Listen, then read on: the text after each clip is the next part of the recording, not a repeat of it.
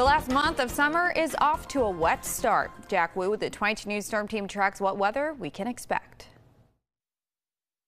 Well, we are heading into a bit of a downturn for the summer high temperatures, but let's take a look at our monthly temperature outlook issued by the National Weather Service just to see what this month has in store. Now, these are our temperatures, what we're looking at compared to the average. So all the red spots are going to be above average, and we have a lot of them, especially going towards the west. A very warm center right around Utah, Las Vegas, Denver, Arizona.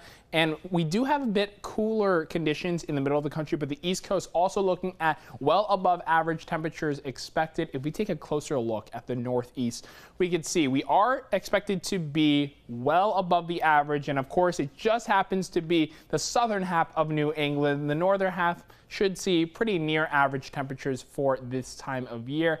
And our monthly precipitation outlook. Now, this is for the month of August as we've just started. So we are looking at some drier spots, mainly in the Northeast and the central southern portion of the country. We're talking Texas, Oklahoma, and Louisiana, to name a few states.